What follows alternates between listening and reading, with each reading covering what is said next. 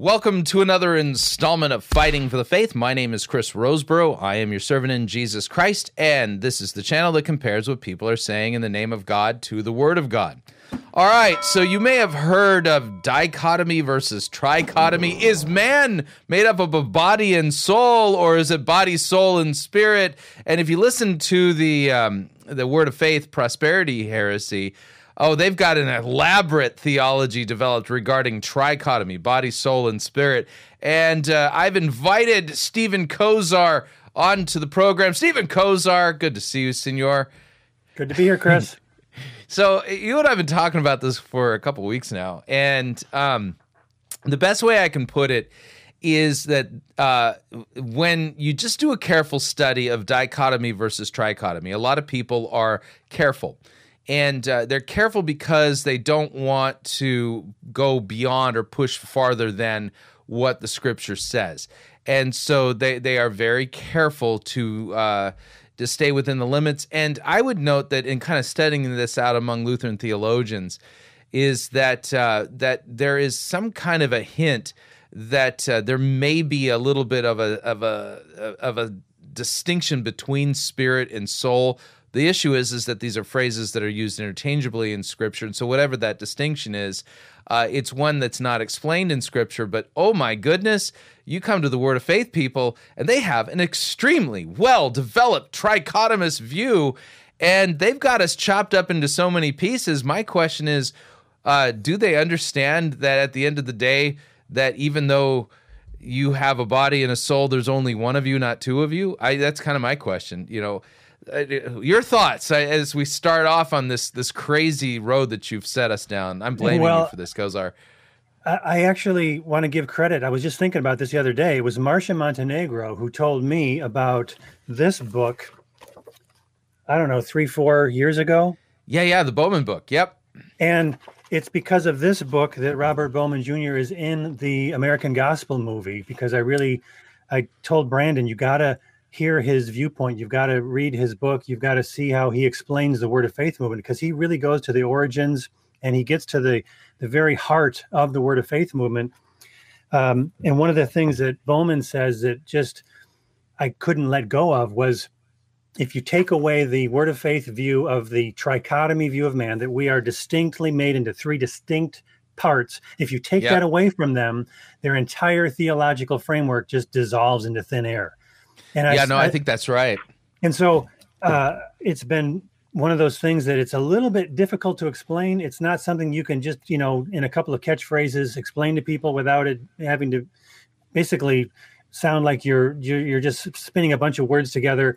So I'm so glad to do this with you, because you're the guy you're going to do a little bit of the heavy lifting in this program to explain exactly where the biblical texts say what they say and where they don't say what everyone thinks they say. And I have to say, I am really frustrated with how much the internet, even though I love the fact that you're on the internet, I'm on the internet, we're using YouTube, it's a good thing, but there are people with much larger channels than us who don't know what they're talking about. They literally don't know what they're talking about, and they come across as experts.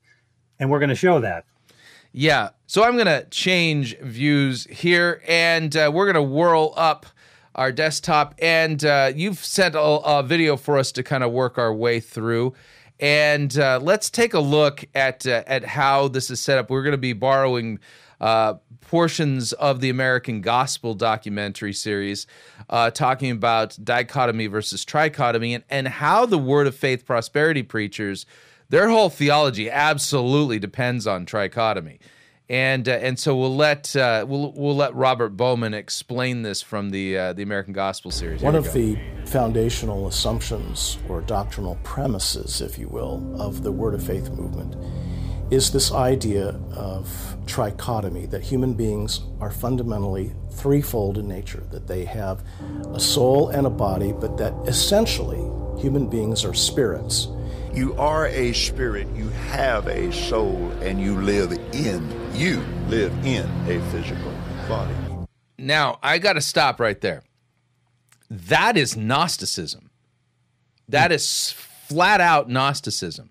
So the best way I can put it is what Scripture reveals is that we do have a body, we do have a spirit or soul, and those spirit and souls are used interchangeably. Right. And that the two come together in an organic unity, and you are that. Okay, death is the ripping apart of that. Let's do a little biblical work here so that we can kind of see how this is all playing out. In fact, I've got to go back into Genesis. What did I do with my Genesis text? Oh, that's okay. There it is, Genesis chapter 2. All right, so here's what it says in Genesis 2. When no bush of the field was yet in the land, no small plant of the field had yet sprung up, for Yahweh Elohim had not caused it to rain on the land, and there was no man to work the ground. And a mist was going up from the land and watering the whole face of the ground. Then Yahweh Elohim formed the man of the dust from the ground and breathed into his nostrils the breath of life, and the man became a living. And here's the ESV translates it as creature, but the Hebrew is nephesh, a living soul or a living spirit, kind of the idea here. And so you'll note that our body is, the body of Adam is formed, and it's completely lifeless. And God breathes into him the breath of life, and he becomes a living soul. And the idea then is that there's an organic unity. There is not three of you. And here's the thing. It is Gnosticism that teaches that the physical, tangible things of the world, these were all an accident. And what's really real is the spiritual, and the physical is of almost no consequence. And so when you hear Kenneth Copeland, in fact, I'm gonna just back this up a smudge. When he said what he said, I want you to listen carefully, because he's how do you know when Ken Copeland's lying? Because his lips are moving. Anyway, but let's see what he says again. Spirits. You are a spirit, you have a soul, and you live in a physical body. This is nonsense. Okay, God made us a living soul. All right, and this is bonkers what he's just saying. This chops you up, and somehow you're a spirit basically in a flesh suit. That's not correct. And so, when we take a look at other passages, we'll do a little bit of biblical work here.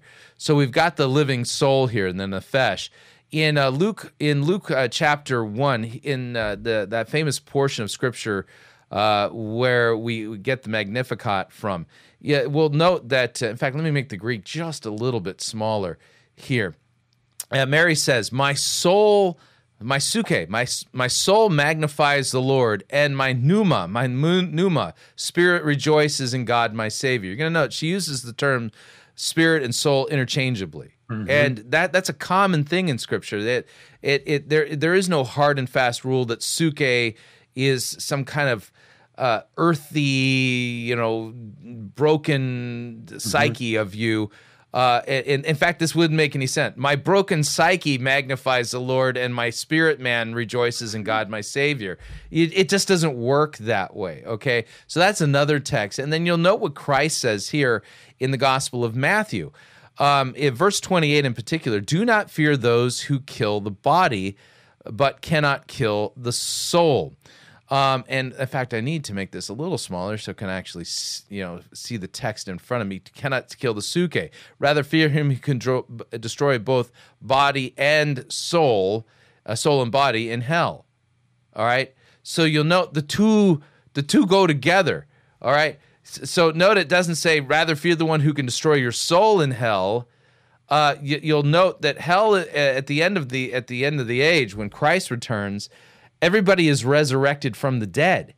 All right, the righteous, the unrighteous, everybody is resurrected, and there are for real human beings who are thrown into the lake of fire, and all of them's going in, and there's no separation at that point. They will exist in hell, being punished for eternity.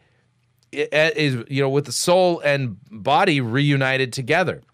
And so the idea here is that the two, a body and soul, comprise an organic whole. And then we have other passages along these lines. So let's see here. For we are of good courage. Let's see. I think let's see here. Yeah, this is an interesting one. So we are of good courage, Paul says in 2 Corinthians 5, verse 6.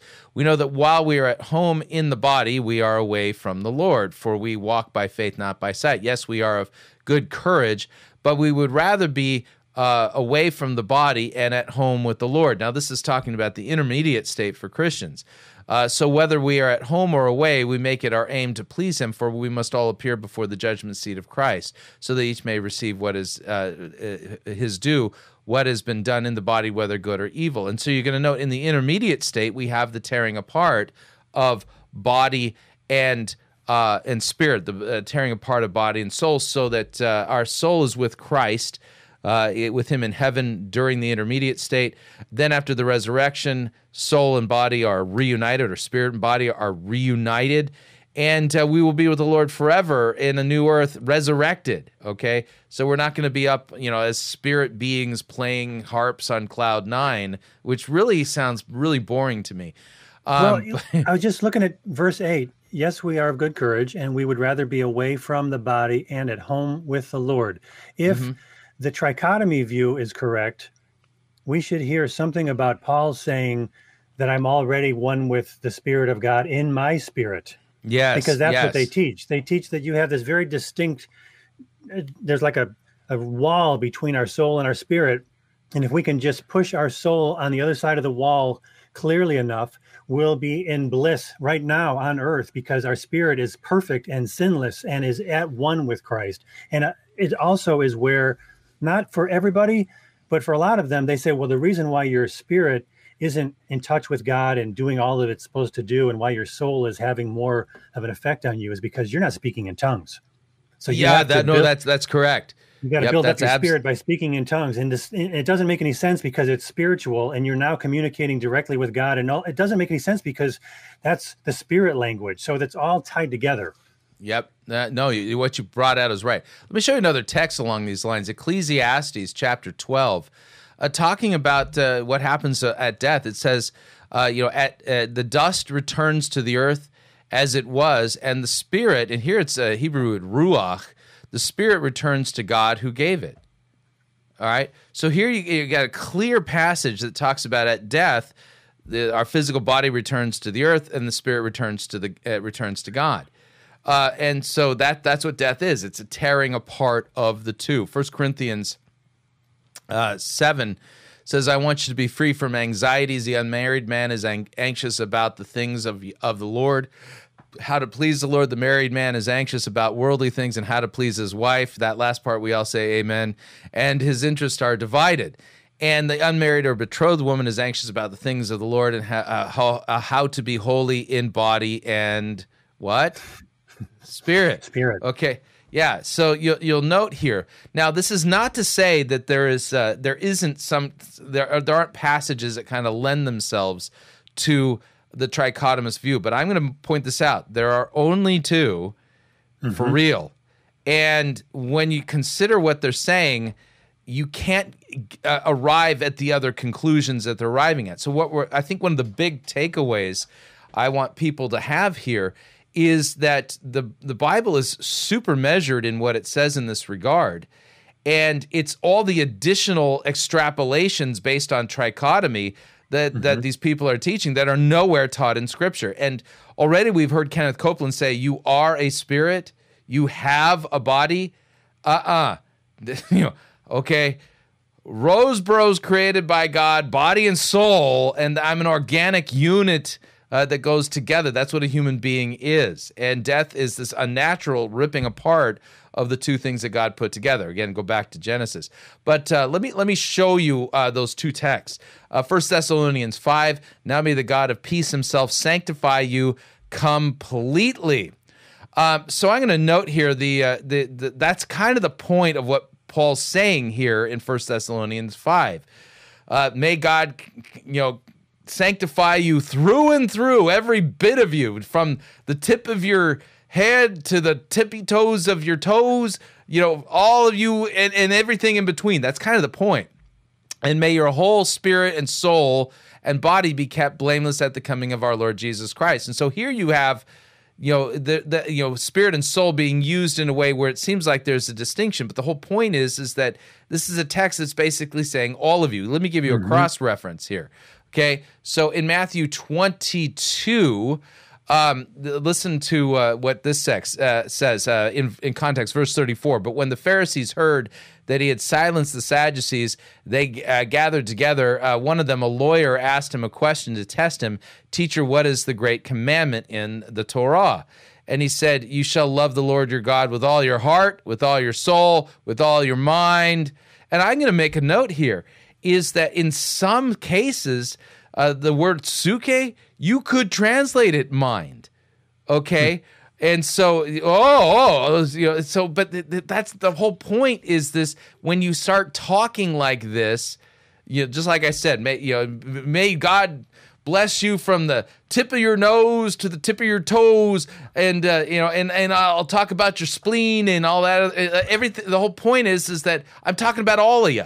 Okay, this is not trying to make a theological distinction between all of these parts. It's talking about in totality. And so that's what Paul is talking about here. Now, may the God of peace himself sanctify you completely, and may your whole spirit and soul and body be kept blameless at the coming of our Lord Jesus Christ. It is not, okay, we're going to note here, it's not saying what Andrew Womack says. It's not saying what Kenneth Copeland says. It's not saying... and there's some out there who sit there and go, well, just as as God is the Trinity, Father, Son, and Holy Spirit, we're trichotomous. That's not what that's saying either. That's going way beyond this text. Okay, way beyond this text. The whole point is the totality. Now, here's the other one, and this is the only other one. For the word of God is living and active, sharper than any double-edged sword, piercing to the division of soul and spirit. So here we got suke and pneuma, being, like the division between of joints and marrow, discerning the thoughts and the intentions of the heart. And so here's the thing here. If you consider the next part, joints and marrow. All right, are you going to make a solid theological distinction between joints and marrow at this point? Then thoughts and intentions of the heart. The whole point here is that this is talking about kind of the way the Word of God works in a way that convicts us, reveals our true intentions, and things of this nature. And this it's the thing that's living and active.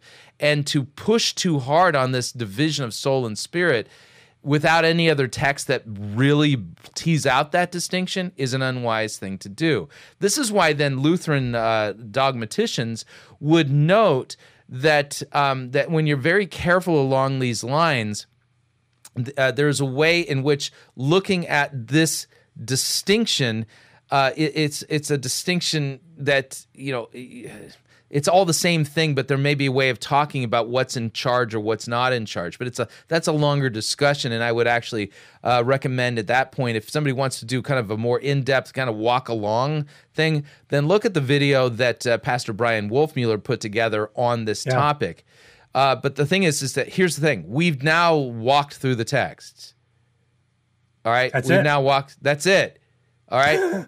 Okay, and you're going to note here, all the remaining theology bits that we're going to hear from these false teachers, it ain't in any of these texts. Oh, well, there's a division, body, soul, and spirit. And so so let me give you an example here, all right? So one of my least favorite people on planet Earth, Andrew Womack, okay? He has an entire animated series on this topic, and I want you to listen to this theology and just ask yourself this question. Is any of this theology taught in these biblical texts that we just look at regarding trichotomy and dichotomy? Let's listen in for a little bit. That is righteous and holy. You are as pure and holy in your spirit as Jesus is, because it's... Now, you'll note here, the guy in green, that's your body. The gray guy, that's your personality, that's your soul. And then you got your spirit man, okay? He's totally perfect, righteous, and all this kind of stuff. And I'm starting to talk like Andrew Womack. Anyway, let's keep going here. Righteousness that has been given unto you. In 1 Corinthians chapter 1, verse 30, it says that Jesus is made unto us wisdom, righteousness, sanctification, and redemption. Jesus has become our righteousness. Yeah, he has. But yeah, and we're clothed in the righteousness of Christ. That has nothing to do with trichotomy. And as you get your soul in agreement with what is already transpired in your spirit. Now, this is the part. No text says any of this. So here we've got the gray soul guy, and this is where you're all screwed up. This is where depression comes from. This is where evil lusts and intentions, stuff like that. And the reason why you're not experiencing health and prosperity in your life is because your soul isn't in agreement with your spirit. This is what they say. Okay, so you got to get your soul to look into the mirror of your spirit, so that all the perfect, glorious things that you are in your spirit man can then transform the thinking of your soul man, which is really messed up, and then you'll start to see the benefits in your life. Listen to what he says. Then you see the physical benefit. Your spirit has to flow through your soul to get into your body, into the physical world. What text says that? And I tell you, Chris, this is how you can establish literally a type of cult. Yeah. Where everything you say, and every book you sell, every DVD you sell, every conference you go to, people who have been taught this never get the results that they want because it doesn't work, because it's pretend. It's like a make-believe world. And it lays the foundation for them to always feel like, oh, I'm almost there. I haven't quite got my spirit man to overcome my soul and my body. But if I go to the next conference or I buy his next book or whatever, you're always in bondage to this idea and to the teachers who teach it. Yeah, so you go to Andrew Womack. How come my beard is still gray? I'm still ugly. I'm getting older every day, and I'm overweight. Well, your spirit man hasn't talked to your soul man and had the impact of going from the spirit into the physical into your body, and so none of this stuff is taught in Scripture. None of this. This is just flat out myth. And it works. He starts using language. Andrew Womack is the worst because he uses language that does make reference to the imputed righteousness of Christ. He mentions it quite a bit. But he misappropriates it. He misappropriates right next to a comment about the imputed righteousness of Christ. He then fades that into something about this body, soul, and spirit stuff and makes it sound like you just have to access this spirit man that's been given to you freely by the atonement of Christ. And you're like, okay, so now I have to access this thing. I have to somehow tap into. He actually uses this language. You have to tap into your spirit man. And one of the things that Bowman writes about that really made sense to me is that this creates a very bizarre sort of anti-intellectualism that has to be taught by hours and hours of teaching. So it's anti-intellectual in the sense that they're telling you to shut off your mind because they teach that your mind is part of your soul. The bad part of you is your mind. Yeah, and you got to turn your thoughts off and just let the spirit flow. This is why speaking in tongues is so important, because that's the achieving of the complete quieting of your mind and just letting your spirit do its thing. And if this was true, they would stop teaching about it. They would say, okay, I'm done. I told you what you need to do. Now go babble in tongues for as long as it takes until you overcome your soul and you have complete sanctification in this world. But they don't. They go on and they talk and talk and talk. And it's all a bunch of nothing, and it leaves you in bondage. Yep. Don't get me started. Let me play a little bit. Let me play a little bit more from Andrew. I'm going to back up just a smidge because this is just nonsense. Listen. With what is already transpired in your spirit, then you see the physical benefit. Your spirit has to flow through your soul to get into your body, into the physical world. The soul has a valve on it. And basically that is the Where in Scripture does it say the soul has a valve on it? Well, let's see, the problem right here is that your negative power coupling coming through your soul valve, you just got your currents crossed right there. So when you're hitting the valve, it's open, it's closing up rather than opening up. And so, See, Chris, I think you got the wrong coupler on there. You got a 3/16 when you should have a 3/8. See, that's I forgot to get my hex scatzafrats out and turn it counterclockwise 3 turns.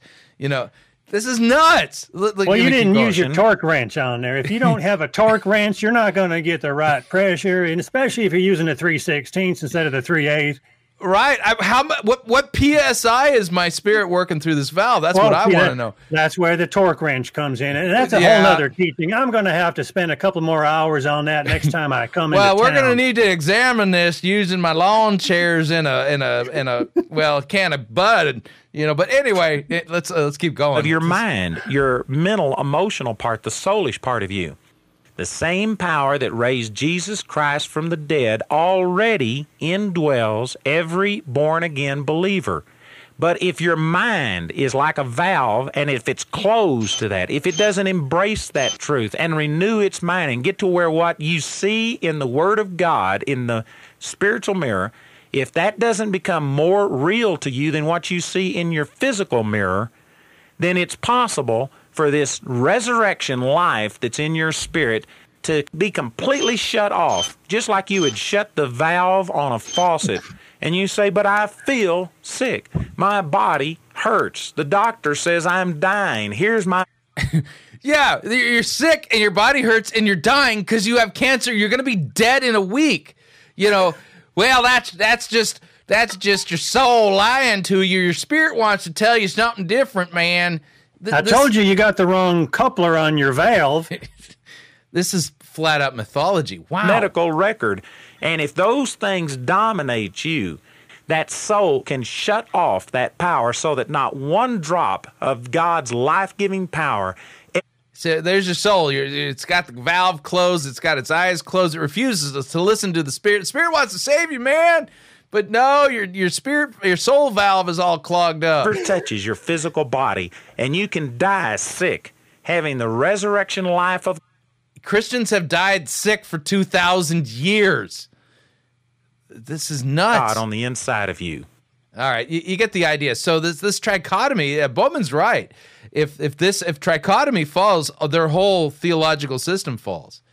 And the reality is, Scripture uses soul and spirit interchangeably, and Christ talks about the fact, don't fear the one who can destroy your body, but fear the one who can destroy both your body and your soul in hell.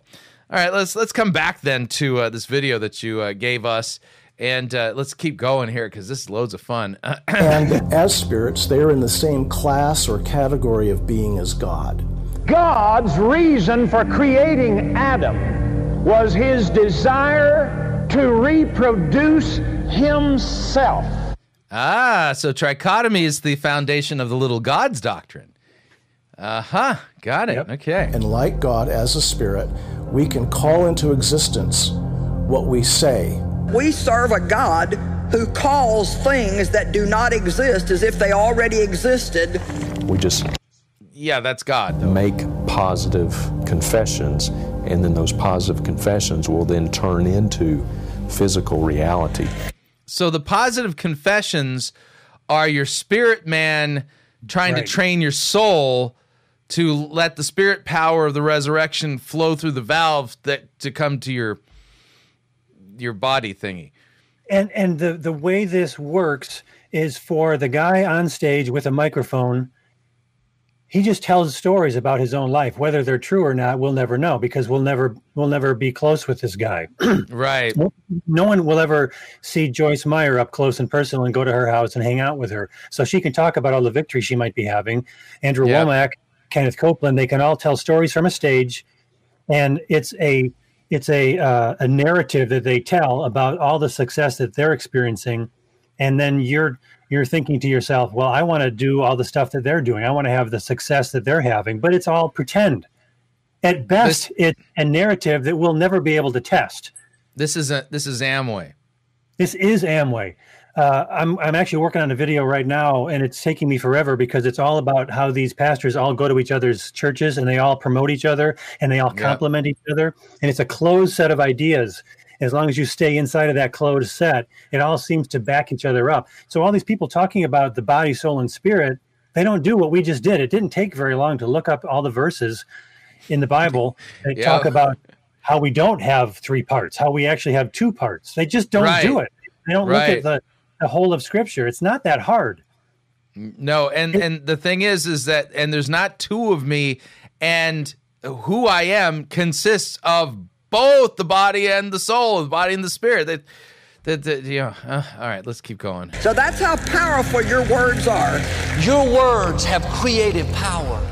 Just as God made the world by speaking words of faith, according to these teachers, we can essentially bring into reality or bring into expression what we are hoping for, what we want, because we're the same kind of being as God. This is Gnosticism, man. It sure is. It's a major component of Gnosticism was this very distinct separation, and your body was everything that was wrong with you, and your soul was perfect. You just got to get in touch with it more. Well, they add, I think, the trichotomy view adds this idea of a soul. I think it's a little different. Yeah, no, it is a little bit different, but at its core, this rhymes with Gnosticism. It kind of reeks of it. And Gnosticism is everywhere.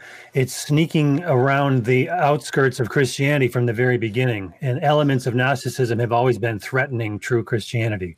Yeah, it's been the arch enemy of Christianity for 19 centuries. That could be another show for us to go into detail about it, because I think there are components of Gnosticism that we just are so familiar with in the evangelical world that we just assume them to be true, like this body, soul, and spirit thing.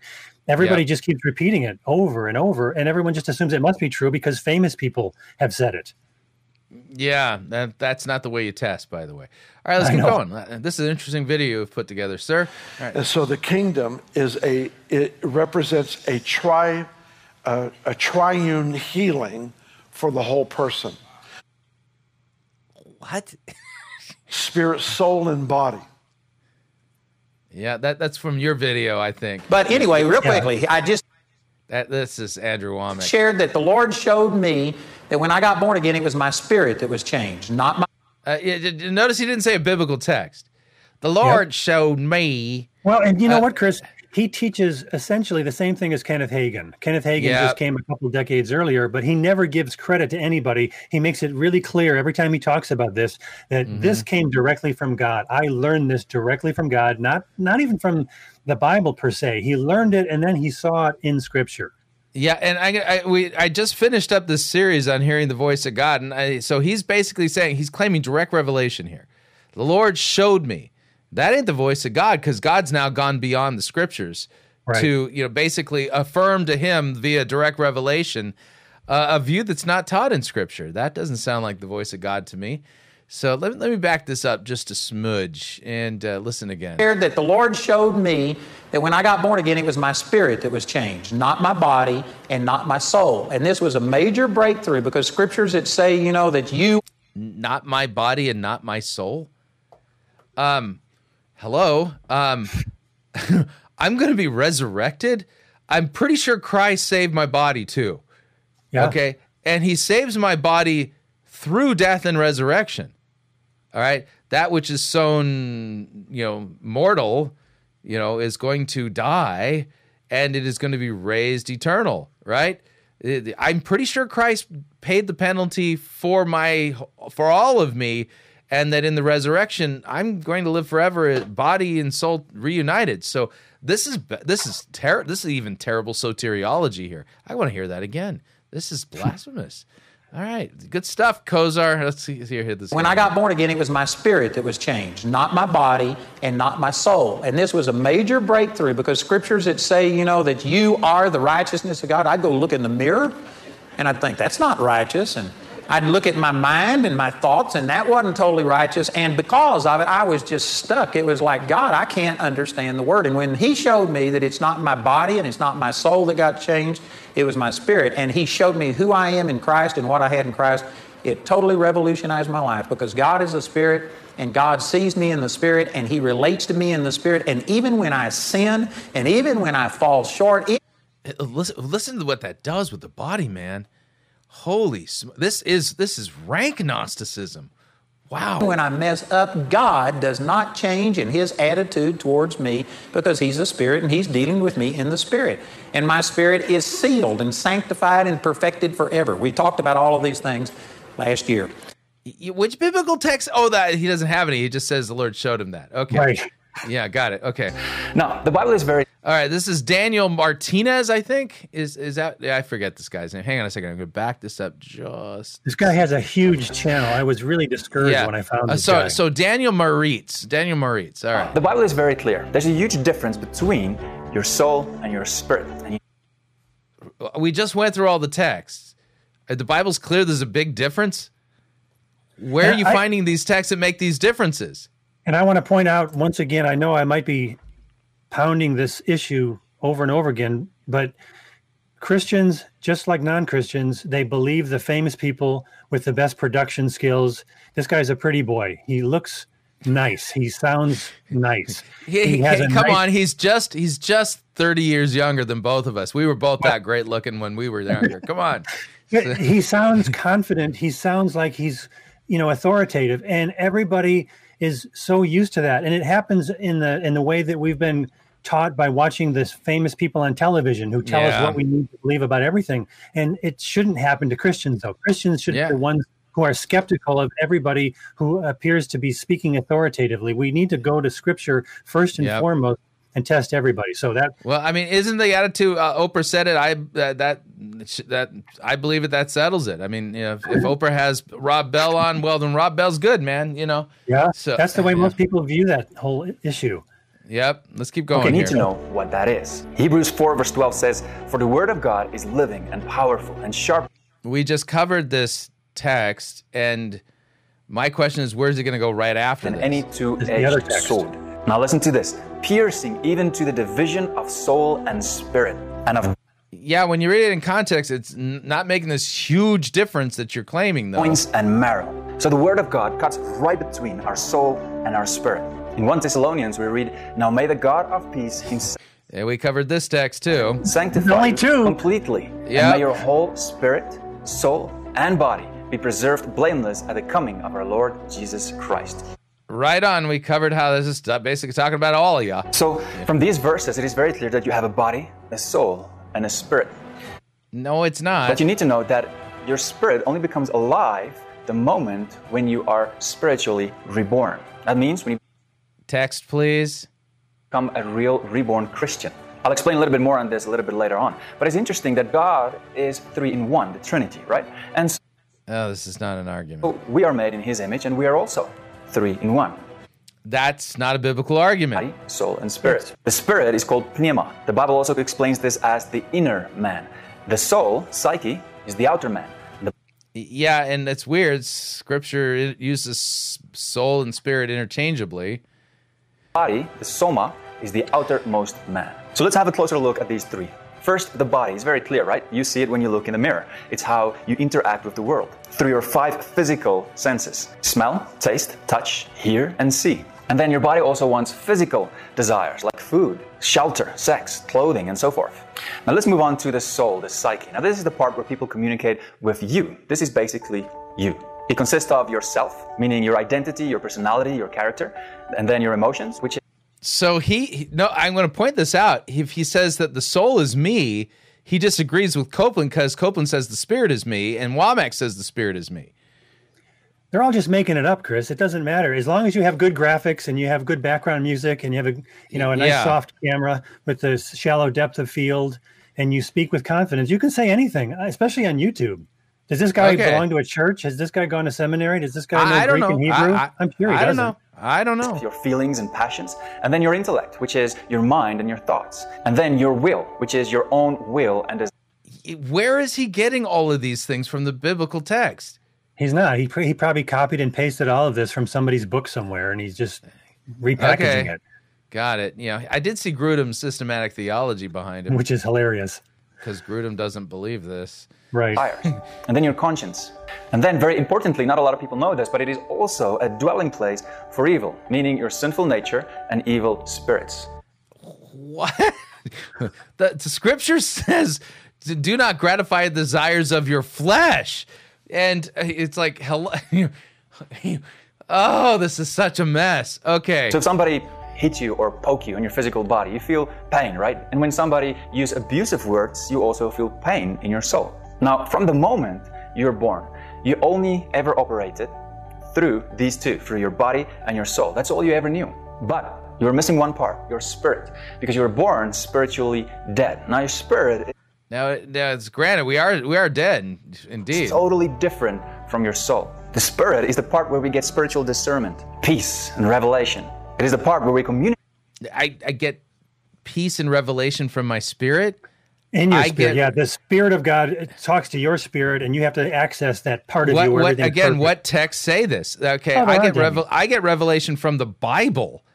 Okay, this is well, and the even what he already said is so contradictory, because if we get revelation only in our spirit, but he said that your soul is where we have our mind and our thoughts and our intellect, how can we get the thoughts to enter into our spirit? If we read words from the text of Scripture, which is God's word, how can that then enter our spirit without using our intellect? Because he just told us our soul is the bad part of us, just like everybody else.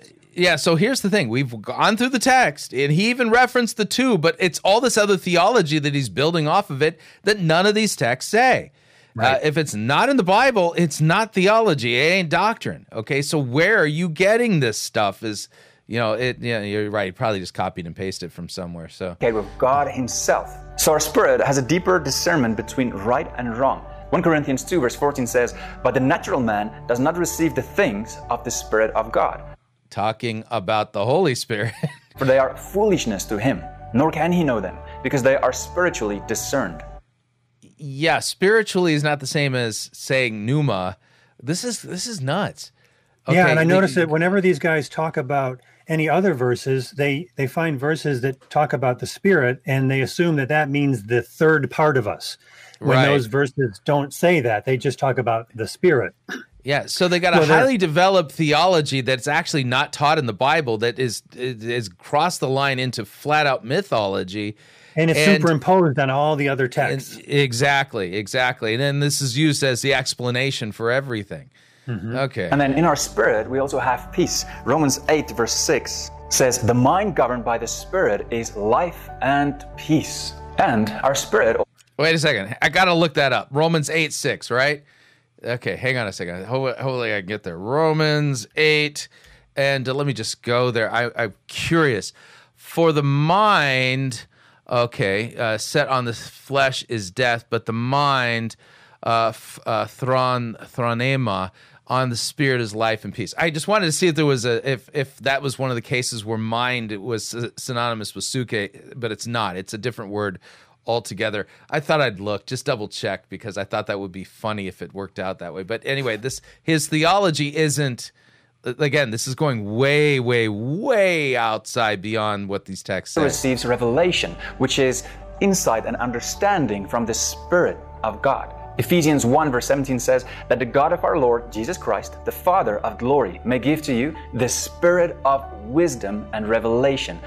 Give to you the spirit of wisdom and revelation, the Holy Spirit. In the knowledge of him. Dichotomy. Okay, so here's Grudem, right? Okay, all right. So how much you want to bet he's not trichotomous? Well, this is my favorite part. When I found these two videos and stuck them together, the guy we just saw had Grudem's theology. He had Grudem's theology very, very strategically placed on the table behind him to make himself look like he actually read the book. But Wayne Grudem himself doesn't teach the trichotomy. So go ahead, play it. I think I have issues with Grudem, but I think I've read his systematic theology, and I would say he strives to be faithful in working with the biblical text. Say that the spirit is not a separate part of man, but is another term for soul, and that man is made up of just two parts, body and soul or spirit, and either word could be used. Dichotomy is the view that I hold, incidentally. Yeah, and he's properly pointing out that suke and pneuma are interchangeable, and they are. He's got such an exciting personality, doesn't he? He's a little dry, just but it's, I love the fact that the other guy has got all this, kind of emotion and he sounds so confident. And then Wade and Grudem just comes, he kind of enters into the equation and just says, no, you're completely wrong because I disagree with you. And the scripture clearly teaches otherwise. Right. Let's keep going here. Body, only one element. We just have a body and we don't have a soul used. Dichotomy is the view that I hold, incidentally. The body is one part of us and soul or spirit are different words for the immaterial part of us. Right. News Unit says, can you explain the difference between spirit, soul, and body? Well, it's pretty simple. God is three parts. Yeah, see, he launches off in a non-biblical argument. He is God the Father, God the Son, God the Holy Ghost, and we're... This is true. God exists, three eternal persons. Father, Son, Holy Spirit. There's not three gods, there's one God. Created in His image, so therefore we're three parts too. We are... No, see, that's using logic, okay? Yep. And not biblical text. That's not how we do doctrine. You don't go... Well, this is that, and this is the other thing, because you end up with the same thing. You end up using that same kind of logic, ending up in the Word of Faith camp. God spoke things into existence. We're made in the image of God, therefore we're little gods. Therefore we can speak things into existence. Yeah, that's not how you do theology. Spencer Smith is an independent fundamentalist Baptist guy, and he says a lot of good things against the Word of Faith movement. However. I've watched a few of his videos, and if anybody's listening, I don't mean to be offensive, but I got to tell you, he doesn't know what he's talking about much of the time. When he talks about neo-evangelicals, that's what he would classify anybody who's not an independent fundamentalist Baptist. He has mentioned that Brandon Kimber and me and you and everyone else who's in the American gospel, he classifies us as neo-evangelicals. I don't think he knows what that term means.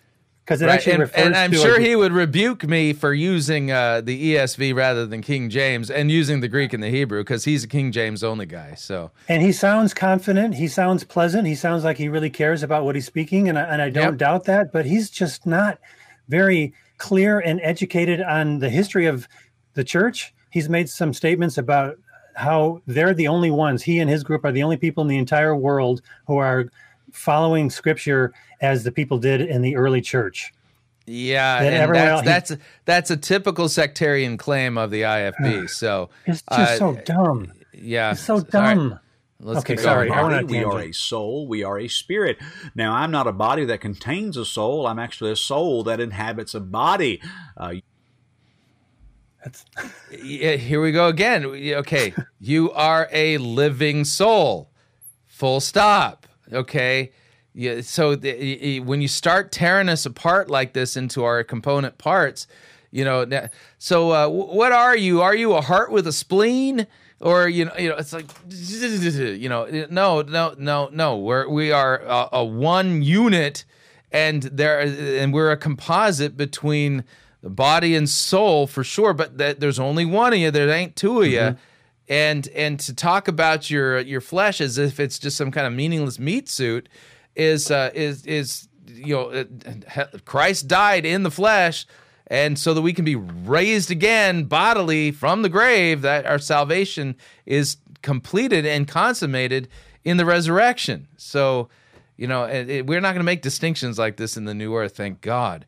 Okay, this is just my body. This is my bone and my flesh, my hair, my head, everything that you see here. That's the body that I inhabit. But that's really no. You are a living soul. This is not me. That's my soul. Now, when a person is Adam and Eve in the garden, they had body, soul, and spirit. And when they partook of the tree of life, which text says that about them? Yeah, we just looked at the text, and it doesn't say that at all. No. If the tree of the knowledge of good and evil, the Lord said, "Thou shalt surely die." Well, they took that tree, and then they didn't die, did they? Or did they? Well, the answer is they did die. They didn't die physically. They didn't die a soul death, but they died spiritually that day. That part of. Now, I would agree that they died spiritually. This is true, because physically they're still moving. But the thing he threw in there, they didn't die a soul death. Hello, it's like, where are you getting this phrase? Okay, keep going. Being that communed with God died that day. The Bible says in the book of John, God is a spirit, and they that worship Him must worship Him in spirit and in truth. And so in John chapter 3, Jesus said, you must be born again. Now, when I was born again, I was 18 years old. I wasn't given a new body. I really wasn't even given a new soul. But I was born in my spirit. I was born spiritually and given a new nature spiritually. And that part of me that was dead. And this is not heretical the way he's talking about being raised spiritually. I got to say, this is perfectly within the pale of orthodoxy. There's nothing wrong with this. It's the extra extrapolations that he's making beyond the text that is the problem. It is now alive, my spirituality. And so that is body, soul, and spirit. And so you have to understand that if you're going to understand people. And that's what I talk about when I talk about marriage. You got body, soul, spirit, but you got people out there that have no spirit. And so really they're broken, and 1/3 of their being is broken because they don't have a walk with God. They're not right with God. And so you have two people out there that, they're broken, and they're trying to work as a marriage, and they're not complete people. So, you notice what's really missing here is like any clear exegesis of biblical texts. Right. You can't do theology this way. You cannot do doctrine this way. You need text in front of you. And in fact, when people would ask Jesus questions, he would say, "Well, you know what the text say. How do you read the text? Let's talk about the text." Yeah, right. But when two people are right with God, they're born again, they get married, it can work. It really can work. And I think that's part of the reason why there's so many divorces today. So, all right. So, okay. So, he's got today I'm starting a brand. Oh no, here's Womack. Okay. Yeah, we're gonna new series, and I'm teaching on my favorite thing to teach on, what I call spirit, soul, and body. This is the truth that just transformed my life. And it has become like the foundation of everything I teach. I heard one person describe this like a key that you stick in your brain, and it just unlocks the Word of God. It unlocks. That's another way of saying we superimpose this doctrine on all of Scripture. Yeah, so your problem, Kozar, is you didn't stick the key in your head. And turn. Now we got a key. What about the valve and the coupler? I still don't have and the sprats of frats, man. Left-handed at that. Let's keep going here. All right, so yeah, you got the idea. But but the reality is that. Yeah, to push too hard on this, we've covered the text, we've looked at what they said. We're going to stay in the context here, and we're going to note that the biblical case for trichotomy is extremely flimsy, and the biblical texts clearly are the clear passages are in favor of this body soul or body spirit distinction, because soul and spirit are used interchangeably in Scripture. Right. And Christ talks again about, don't fear the one who can destroy your body, but the one who destroys body and soul in hell. Yeah. So, yeah, this is, but all that other stuff, all the magical hoop-de-doo that they've built on this, none of that's in the Scriptures. These are all extrapolations, and the foundation is their false trichotomous view. That falls, the whole system is going to come crumbling down. I really hope this is helpful for people too, because I don't want to just complain about how some people are wrong. I know that there are people watching this who have heard this stuff and they're trying to somehow make that help their lives. They're trying to incorporate this into their spiritual lives, and you just throw it all away and your life will be better. That's the problem. If this is at the foundation, get rid of it, and now you will be free, I think, to understand God's word better. And you'll be free also to not be afraid of your mind and your intellect. We as Lutheran theologians specifically, but we're not the only ones, but we believe it's really important to use our mind. We believe that we can take our mind as far as it goes, as far as Scripture will allow us to take our minds. And after that, there is some mystery to our Christian faith. We don't know everything. God is bigger than us. God is way above us. He's given us enough information in His Word, and He's given us a brain to understand His Word, that we can be at peace because of what He's given us, and we don't have to go beyond that.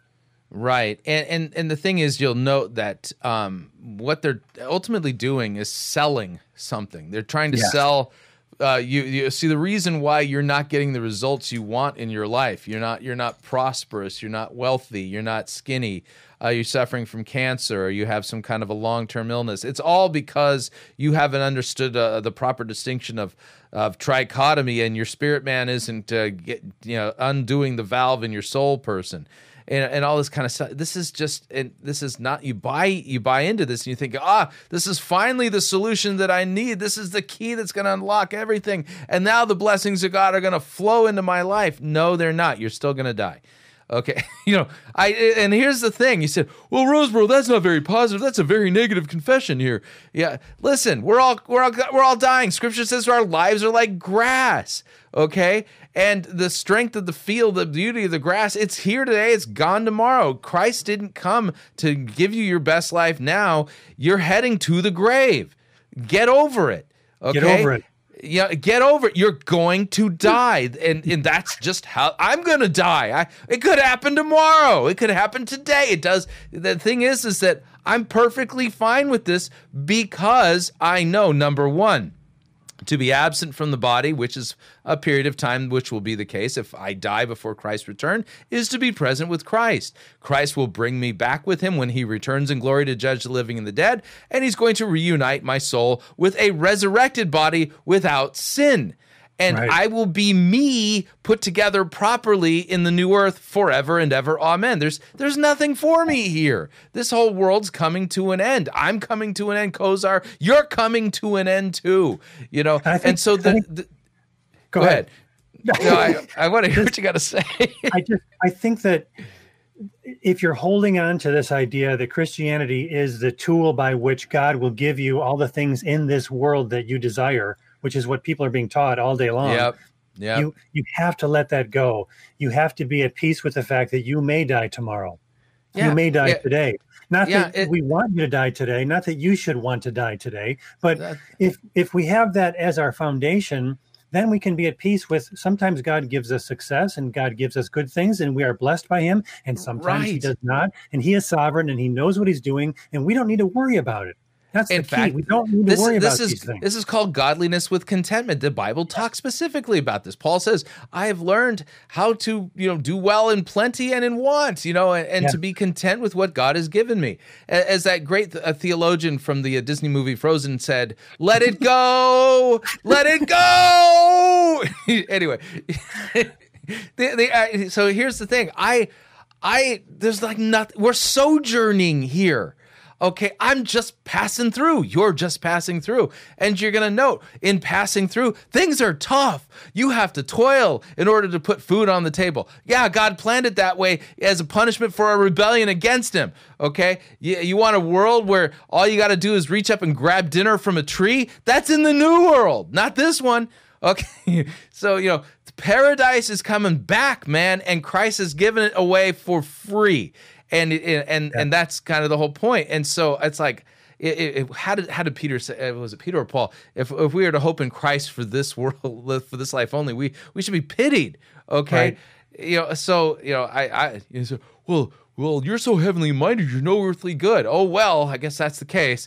But you obviously don't know me. But but the point is that as Christians, we are always looking forward to our hope. So what do you do then if you're suffering in body? You pray and you ask God to give you the strength to get through. And even if it means that you're going to be in pain for the next 30 years. 30 years is nothing compared with eternity, and God uses our sufferings to draw us closer to him. This is all throughout Scripture. I think of Joseph. This is a poor fellow. God gave him 2 prophetic dreams, and they were prophetic dreams. He tells them to his parents and his family members, and they hate him for it, right? And his brothers decide they're going to murder him, and then one of them says, "Well, maybe we get some money for him." So they betray him for pieces of silver. Who does that sound like, right? And so they betray, and he ends up being sold into slavery in Egypt, and then he's like the first recorded person in history of experiencing workplace sexual harassment.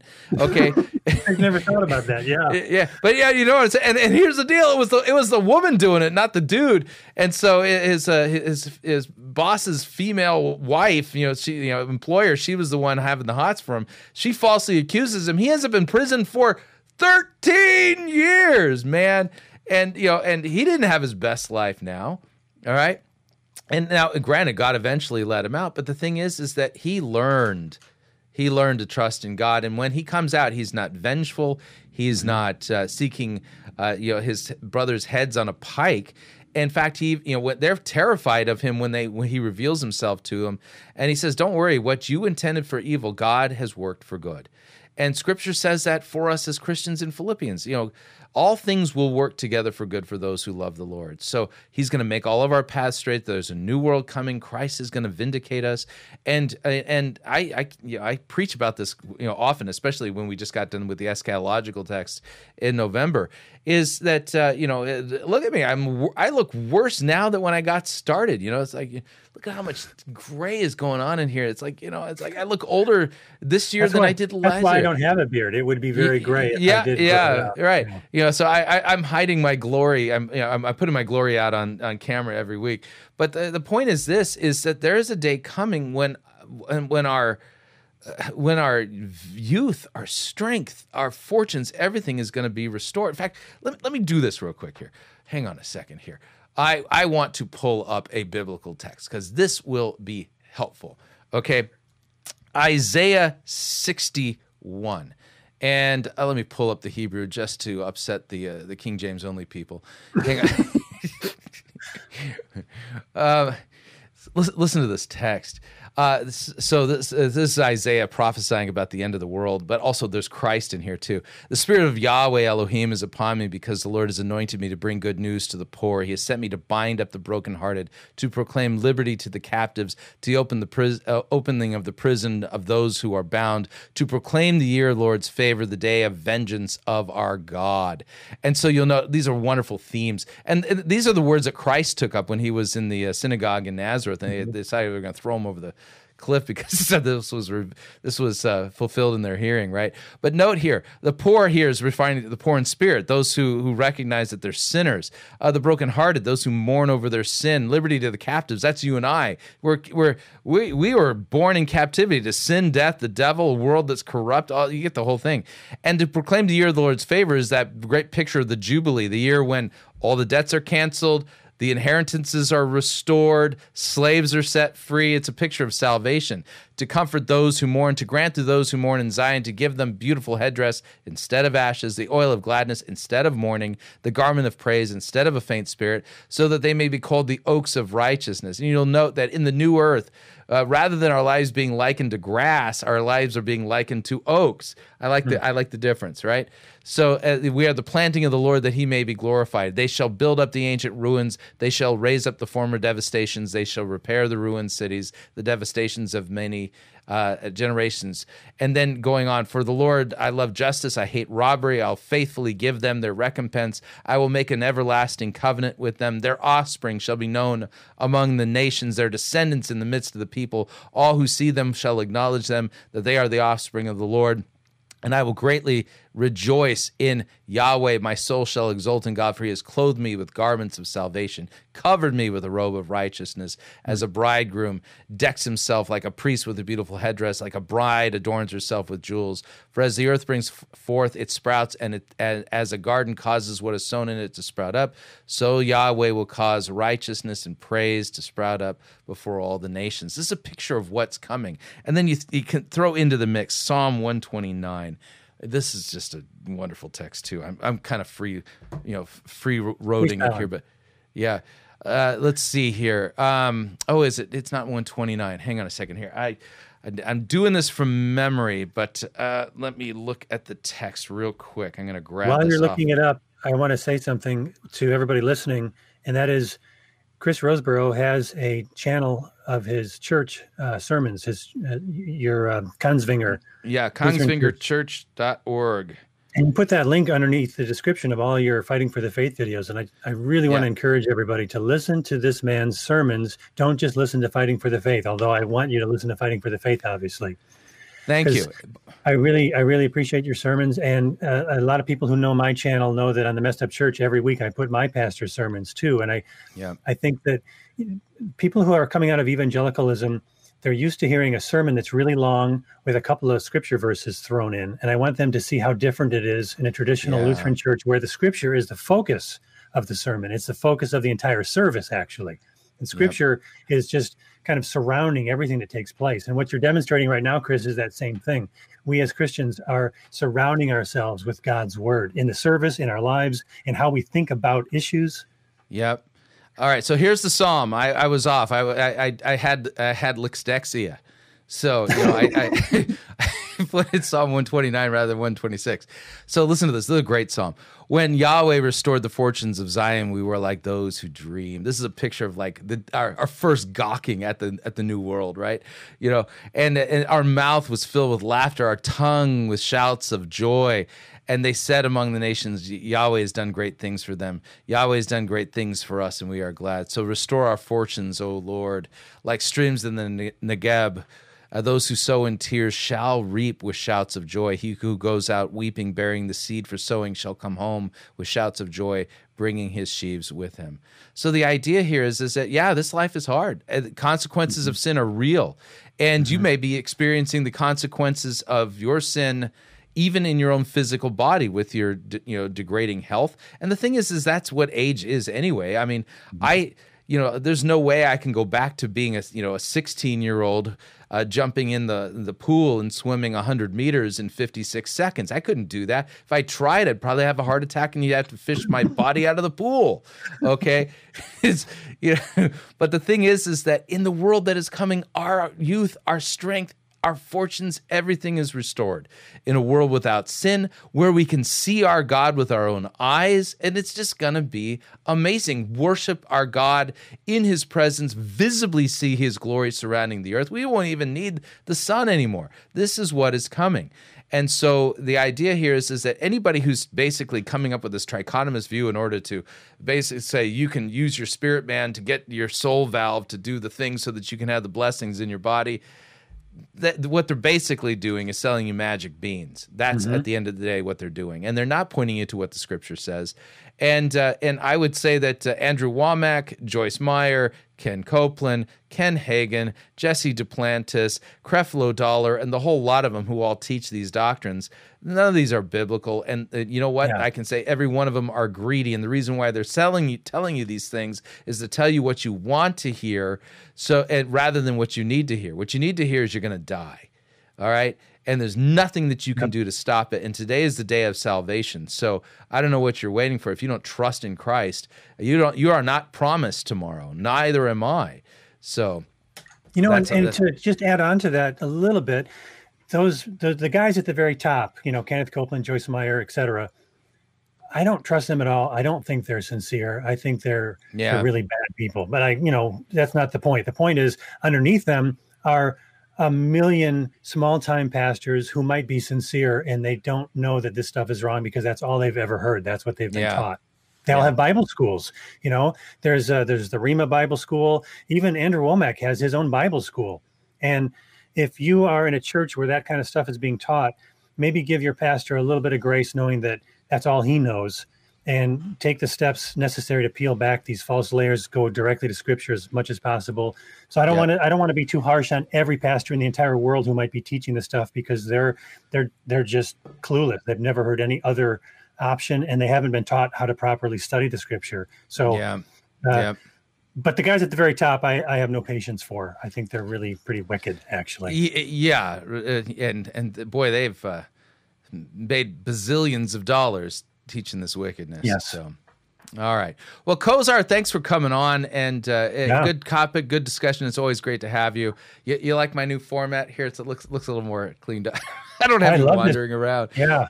I want to get the software you're using, because I really want to start doing interviews for my channel, and I just haven't done it because I don't know technically how to make it all work and to make it look good or good enough. So thanks so much for all you're doing, and let's do this again as soon as possible. I really appreciate bringing up the topic and letting you do the heavy lifting again. So thank you. Well, great. So, and plus, people like watching us work together. Yeah. It's hilarious. But and we always love seeing you in the chat when we do the premiere, because you always show up. You say "Basta," Basta. Co-star, and I'm kind of jealous because it's like I don't have like a really cool, catchy thing to say when I show up. I show up and like, hi. Kozar shows up, Vasta, and then the other day you weren't even on the premiere, and somebody says, "Where's Kozar?" And somebody says, "No, Basta." I'm gonna put that on my headstone when I die. I think it's just gonna say Basta. Basta, yeah. All right. Well, let me sign off, and then we'll log out here. But hang on one second here. If you found this helpful, all the information on how you can share the video is down below in the description. And so until next time, may God richly bless you in the grace and mercy won by Jesus Christ and his vicarious death on the cross for all of your sins. Amen.